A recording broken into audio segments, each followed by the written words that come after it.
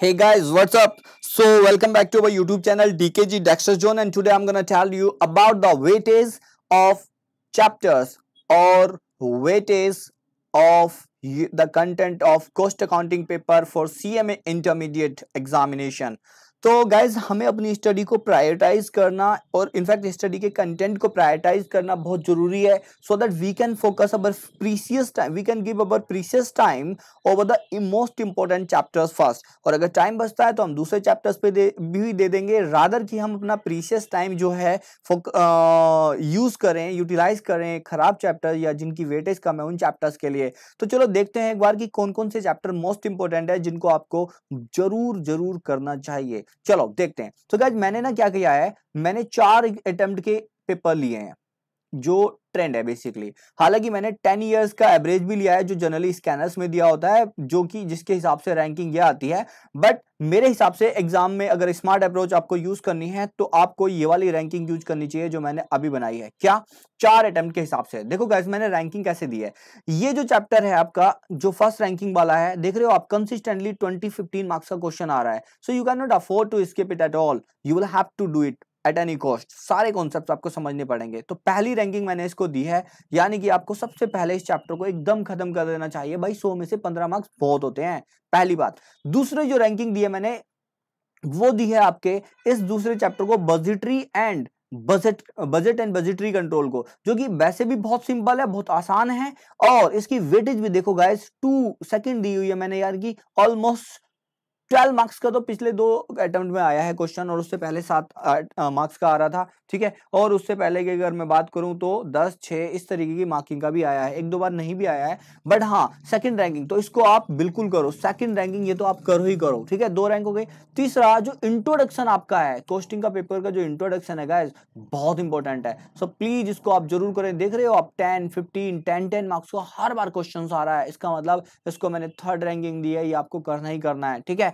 अब 4th rank जो दी है मैंने वो दी है आपकी marginal costing, sorry material costing. Basic chapter है मटेरियल, है ना, तो इसको आपको करना ही करना है, ठीक है। और आप कर भी चुके होंगे, ऑफ कोर्स अच्छे से रिवाइज करना है। 4th रैंकिंग मैंने इसको दी है। 5th रैंकिंग जो मैंने दी है गाइस वो दी है मैंने आपके integral and non integral accounts को।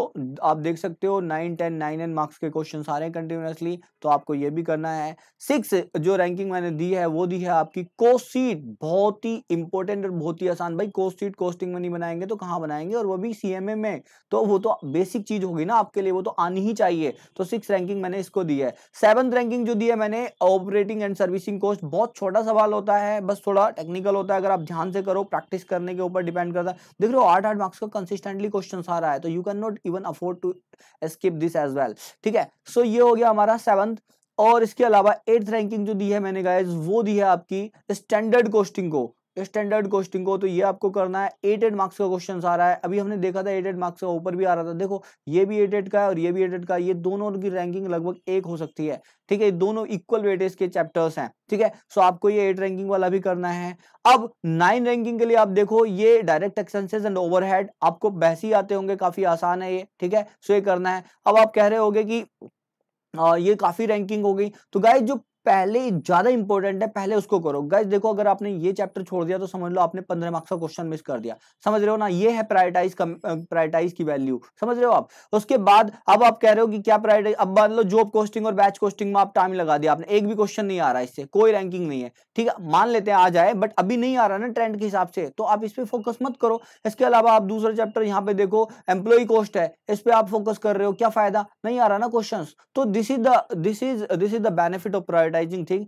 तो यहां पर जो मैंने रैंकिंग बताई है आपको, यानी कि आपको मैंने 12 तक रैंकिंग दी हुई है, बट आप फिर भी कम से कम जो फर्स्ट 8 रैंक है वो तो आप कर ही लो, वो तो आप कर ही लो। हालांकि मैं चाहूंगा कि आप कम से कम 10 रैंकिंग तक क्वेश्चंस करें, और अगर 12 तक आप पूरे कर लेते हो तो बात ही क्या है। अच्छा इसमें एक बात और है, ये वाला जो चैप्टर है ऑब्जेक्टिव वाला, ये मैंने छुड़वा दिया है, छोड़ दिया है रैंकिंग देने, क्योंकि ये 25 मार्क्स का कंसिस्टेंटली आ रहा है। वैसे तो इसको मैं फर्स्ट रैंकिंग देता, लेकिन भाई अगर ऊपर वाला आप कर लोगे तो ये ऑब्जेक्टिव तो वैसे ही हो जाएंगे। बस हाँ गो थ्रू कर लेना एक बार पास्ट ईयर के ऑब्जेक्टिव्स भी, क्योंकि अगर आपने इनके कॉन्सेप्ट कर लिए हैं सारे, तो फिर क्या है, फिर तो ऑब्जेक्टिव आपके हो ही गए ना एक तरीके से, ठीक है। So guys this was all about the prioritising of your studies और in fact prioritising the content of your cost accounting paper for CMA intermediate. आपको कैसी लगी वीडियो? मुझे लगता है ये आपको काफी हेल्पफुल रहेगी अगर आप इस तरीके से स्टडी करें।